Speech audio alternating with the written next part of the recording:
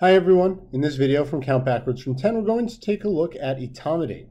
Many of these videos in the pharmacology section will focus on a single drug used in the practice of anesthesia, its mechanism of action, major side effects, thing about them to take away and into consideration, and why they're used, and some high-yield details and clever ways to remember things about them.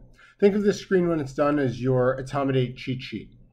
So first, the type of drug. Etomidate is and I might mess this up, a carboxylated imidazole.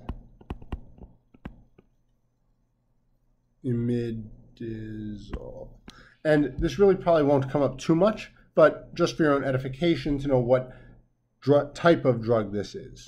Now, importantly, it has two isomers. And hopefully some of us remember from chemistry that isomers are two molecules that have the same chemical composition, but they are arranged differently. For Etomidate, the form we use is the D form, or the dextroroto form, and it acts as a hypnotic, or puts our patients to sleep. Our mechanism of action, like most of our hypnotics, is via GABA receptor allosteric modulation.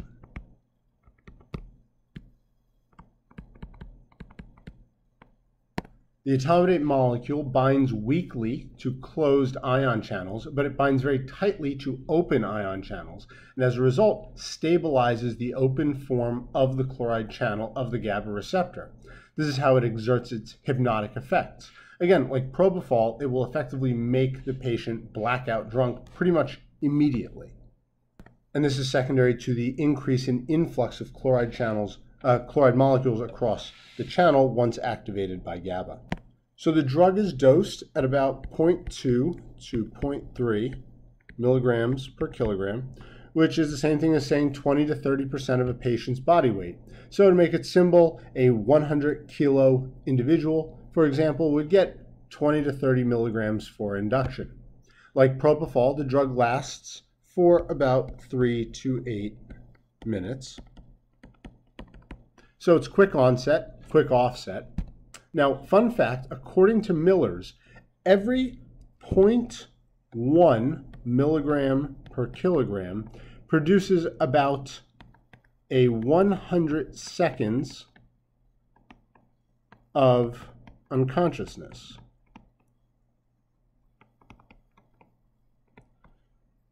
This makes a linear relationship between the dose and the time of sedation. It's pretty neat. So Etomidate is primarily metabolized via ester hydrolysis. And this occurs in the blood, and it's then excreted in the urine. But again, just like propofol and many other drugs, the major cessation of the effect of hypnosis, or when the drug really stops working, is a result of the redistribution out to peripheral tissues. And that's a function of the three-compartment model that we'll get into in a separate video. But just know that basically the drug stops working because it leaves the brain and goes to other places. Great, on to the systems. We're going to start with the cardiovascular system first, and this is really where the money is with Etomidate. Etomidate is extremely hemodynamically stable, HD stable, meaning that patients don't really drop their pressure on induction like they do with propofol. Now, don't get me wrong, there is a small drop, but it's very minimal, even with heavier-handed doses of the drug. Unlike propofol, which can act as a direct cardiac depressant, Etomidate does not have no inotropic effects. This is why you will commonly see Etomidate used for patients who are hypotensive, unstable, have major bleeding, etc. Or really in any patient where you may be afraid of major swings in their blood pressure, especially on induction, like, say, cardiac patients where you don't want them to have major changes in their blood pressure or their heart rate. Next, onto the central nervous system, where Etomidate, unlike propofol, is a cerebral vasoconstrictor. And again, this is as opposed to propofol, which is a cerebral vasodilator. This then leads to a drop in cerebral blood flow, as well as a drop in ICP as a result.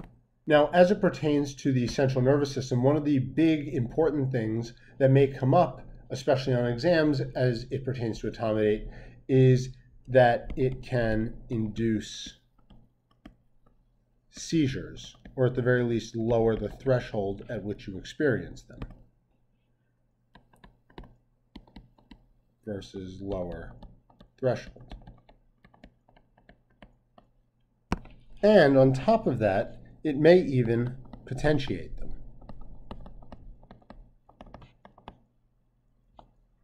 And on top of all of those things, the other thing that may come up as a big topic for exams is that it can cause myoclonic movements or myoclonic jerking of the patient. So for neuro, vasoconstriction in the brain, seizures, myoclonus. Awesome. On to the respiratory. Similarly to propofol and to barbiturates, etomidate may depress respirations.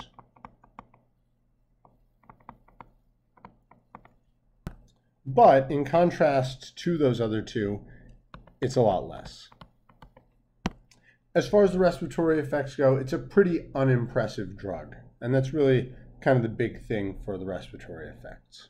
Now we're going to head to miscellaneous here to talk about, especially, I'm going to make a star here, the endocrine system. And again, this is going to be another big point that will come up on exams and in discussions with attendings and colleagues. And this is because it can lead to adrenal suppression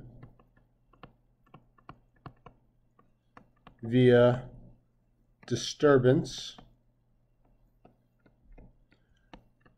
of the enzyme 11-beta hydroxylase.